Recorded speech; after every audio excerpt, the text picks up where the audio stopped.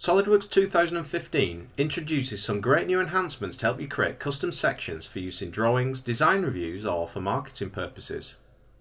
In Solidworks 2014, we could drag section planes dynamically through the model or to a given offset value.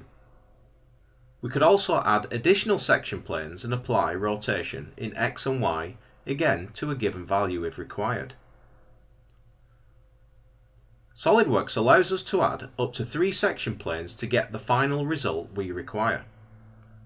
It can be difficult, however, to get this great final result using planar sections, and often users resort to creating assembly cuts.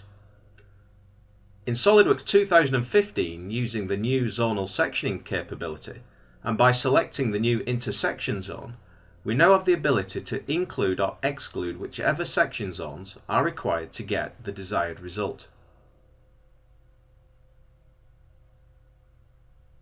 Also, we still have the ability to include or exclude specific components to add the final piece to the puzzle.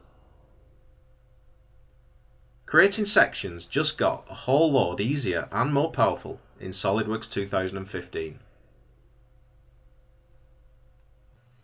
Solidworks 2015 also makes exploded view creation easier and more powerful.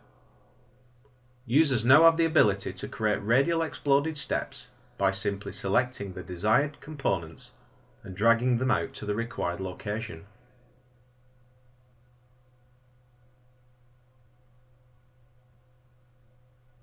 Additional steps can be added to include other components or subassemblies.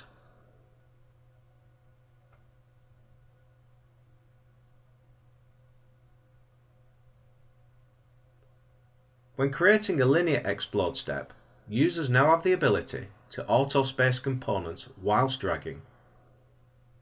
Autospace now automatically groups coplanar components, and the convenient slider bar allows the user to space these groups out consistently. Of course, the user can still drag each of these groups to the right location, creating the perfect end result.